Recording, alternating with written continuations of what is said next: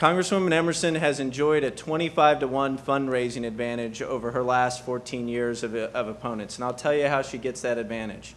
About 2 weeks ago at a lobbyist shop in Washington, D.C., Congresswoman Emerson invited lobbyists and charged them $1,000 a plate, and she served them pork. I can't even make that up, folks. And it was good with this comes a problem. She's received about $900,000 from Wall Street and big bank interests, and that money doesn't come for free.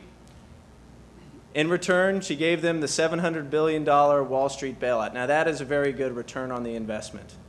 How do we solve this problem? Term limits. Right now, we've got the oldest and longest-serving Congress in the history of the Republic. And, you know, I see it every day. I'm out there wearing through my boots, out there meeting voters, and taking on this is absolutely tough. And I knew that before I even started on this. But Congresswoman Emerson campaigned on term limits back in 1996. And I don't know if she forgot that pledge or if she's comfortable. But I think what happens is you get to D.C., you make too many compromises with too many people, and you forget who you represent. It's why I believe in term limits. And I do agree, though, with Congresswoman Emerson on I oppose this Citizens United ruling that flows tons more money into the system. If you want government of, by, and for the people, I'd be honored for your vote. If you want it of, by, and for the lobby, you're going to have to look elsewhere. Thank you. Mr. Van Dieven. I, too, would like to thank Mineral Area College for having me here, allowing me to participate, tonight's panelists, the moderators, and the audience for attending. To answer the question, I believe that the recent U.S. Supreme Court ruling in Citizens United that overturned parts of McCain-Feingold was correct. Corporations, unions, PACs should all enjoy the same right to free speech that individuals enjoy. Excuse me. Saying that, all campaign finance should be limitless, but also very transparent. I also believe that our electoral process is completely antiquated. The U.S. and Great Britain are the only two societies in Western civilization that still use a plurality voting system, which is one man, one vote. This results in disenfranchisement and the dreaded voting for the lesser of the two evils that we always hear about. And sometimes, which may be the case in this election, sometimes the winners don't receive the majority of the votes. There are many alternative voting systems that can be used, such as instant runoff voting, which would eliminate primaries, and approved voting, where voters may cast more than one vote for numerous candidates. I believe that we are also seriously underrepresented. I believe that it is physically impossible for one person to represent a district the size of the Missouri 8th Congressional. And if elected, I would focus my efforts on alternative voting systems as opposed to term limits, which would require a constitutional amendment. And I would also focus my efforts on adequate representation as opposed to draconian campaign finance laws, which usurp individuals' freedom of speech and prevent people like me from seeking public office. I agree with Mr. Bill that the FEC regulations are very cumbersome. And I think that these laws are in place to prevent people like me from running for office as opposed to preventing corruption in elections. Thank you. Thank you. Mr. Bill, second question. With the concern over the health care policy recently supported by the Obama administration and passed by Congress, would you favor the American public receiving the same level of health care coverage that is provided to members of Congress? I think probably it should go the other way around. Congressmen should get the level of coverage that is provided to the rest of the population. It would be nice if we could, in Congress, set the example. They rarely do that. They exclude themselves from laws. I know when the health care bill was written, I think it was the chief of staff and the actual congressman was going to have to go with the Obama plan, but everybody else on the staff that actually wrote the paperwork somehow got themselves exempted. That's totally unacceptable. Now, my own opinion on Obamacare is that we need to repeal it and start over. I was very disappointed with the way Obamacare was handled in the Congress. They spent a very long time, whenever I think at that time the priority should have been on working on the economy, simplifying the ability to hire people, opening up markets and those kind of things, and instead they focused on the health care bill. The health care bill is way too cumbersome. It's difficult to understand. It's providing a whole bunch of uncertainty out there, and we're already seeing that big companies are asking for waivers that little companies don't have the technicians or the lawyers to do with. And that's the reason I think that we need to eliminate it and start over again. It's not that there wasn't a problem.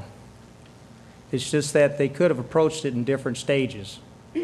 For example, they could have expanded the health savings account allowance on tax returns so that there would be actual supply and demand features figured into the way people bought health care with their own money.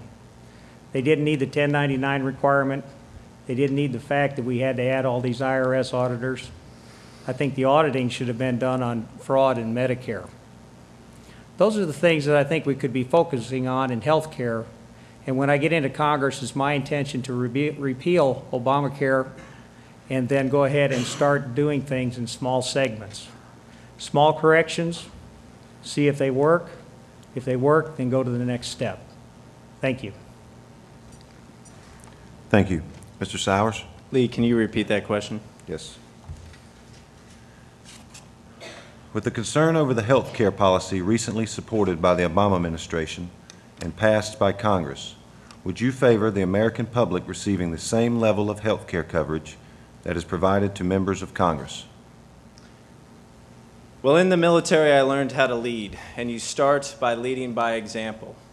And I think we're tired of these double standards. I support a 28th Amendment that said Congress shall pass no law that does not apply to them. But until we get through that burdensome process, I get my current health care through the VA system. It's imperfect, but I think if it's good enough for a veteran, it's good enough for a member of Congress. That's why I'll stay on VA health care when elected. But looking broadly at the health care reform that was passed, it's clear that the final bill was too big, too expensive, and too complex. And it absolutely needs to get fixed. And I'm sure tonight Congresswoman Emerson is going to list off a number of things that she doesn't like about the bill.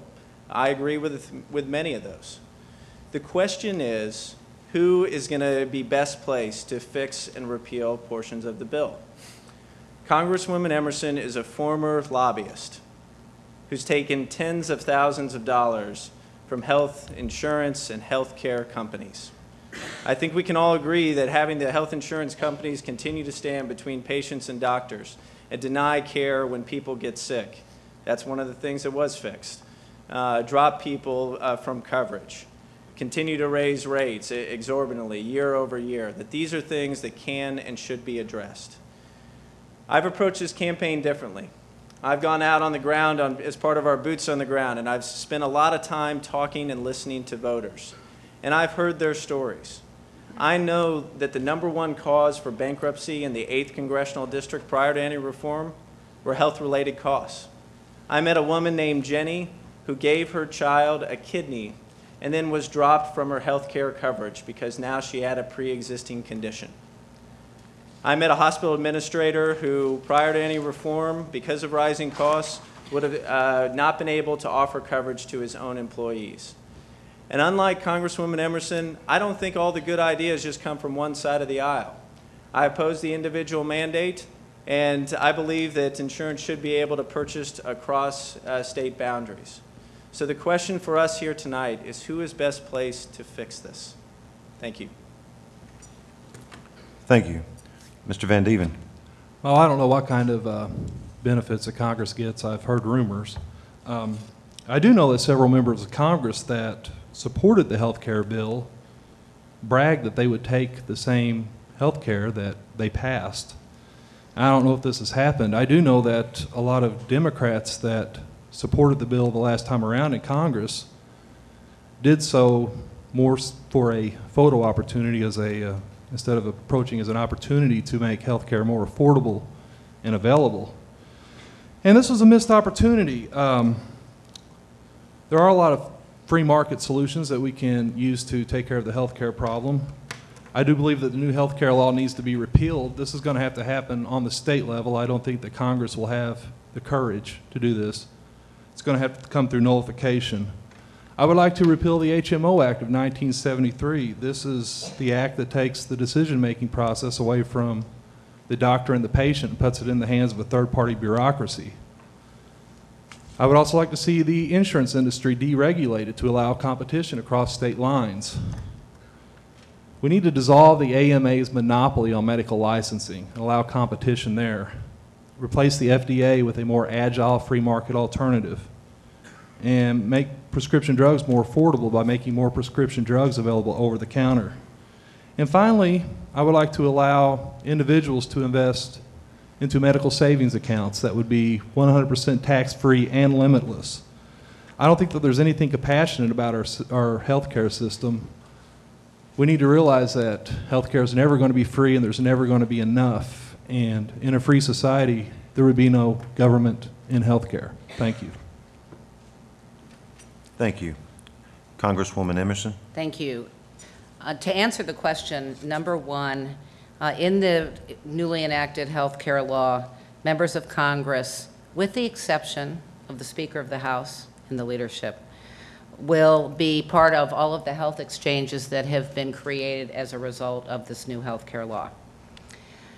Currently, members of Congress get the same choices that other federal employees get, and you pay 70% is paid for, 30% is personally paid for.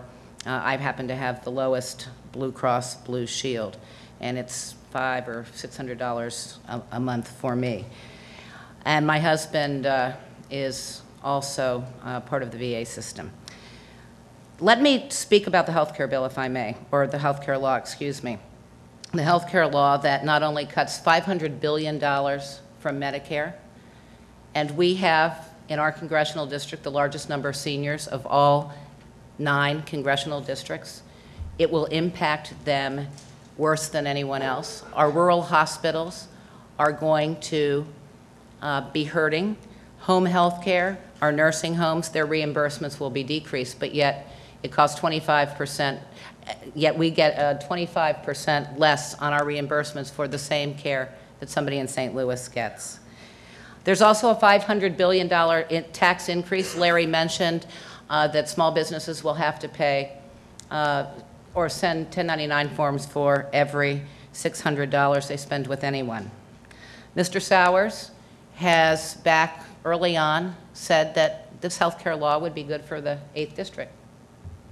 He then said he would have voted for it a separate time, voted for it before the no public funding for abortion language was in it, and has said on numerous occasions, well, I'm not for the individual mandate, but in Congress, a bill is a bill. You can't be against part of it and not vote for the whole thing. It will hurt this district. It will hurt every person here, because you will be forced by the government to purchase insurance or pay a fine to the government for not having it. We must repeal it, and until such time that the total bill can be repealed, we will not fund it if we have a conservative Congress.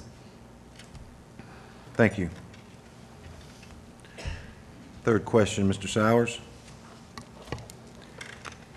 If elected, what would you do to support job growth in the 8th District and the rest of the country? Well, it is clear that that is my number one focus. And in the last 14 years, we've slipped. We've lost 16,000 manufacturing jobs at 150 factories. And you don't have to travel far to see it. I worked at Cap America for a day out on the campaign, but right next to it is the brown shoe factory, or what used to be the last open brown shoe factory facility. Our manufacturing has been decimated, and the main culprit behind this, and I hear it from the workers, is trade. The free trade bills that have been passed in the last 20 years have decimated rural towns and rural manufacturing. And unfortunately, Congresswoman Emerson has supported, I believe it's 12 of 13 free trade deals. The thing is that it's not free. If it was free, we'd go into Walmart and everything would cost 80% off, but it costs the same. And somebody is benefiting from this, just not our home here.